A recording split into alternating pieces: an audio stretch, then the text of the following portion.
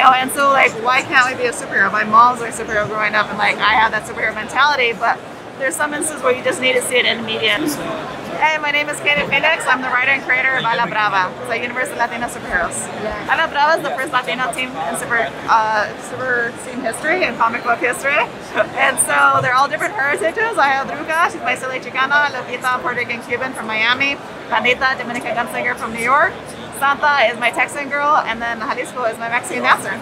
The idea came about because I'm a screenwriter, independent screenwriter, and so I wanted to make a Latina superhero for the big screen, and I still do. And so I wrote a feature-length screenplay called Jalisco, the first one, and I wrote out, I shot a sizzle, which is a short film.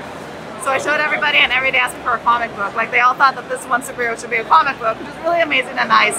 And so for that reason, I pivoted and started doing comics. We need Latina superheroes because storytelling reflects democracy, and if you don't see yourself as a superhero, as a villain, as anything, you yourself can't be that because you don't grow up believing that you can do that. You know, and so like, why can't we be a superhero? My mom's like a superhero growing up, and like I have that superhero mentality, but there's some instances where you just need to see it in the media instead of being portrayed as a negative stereotype that we always seen as Latina, as underprivileged, as, you know, marginalized and oppressed. Like, why can't we be powerful?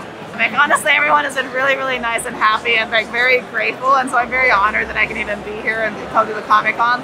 But it's very well received. Next up is my princesses. So I have Native and Latina princesses called the Majestics. And so really looking forward to it. It all comes out all next year. I have all Latina artists on that as well.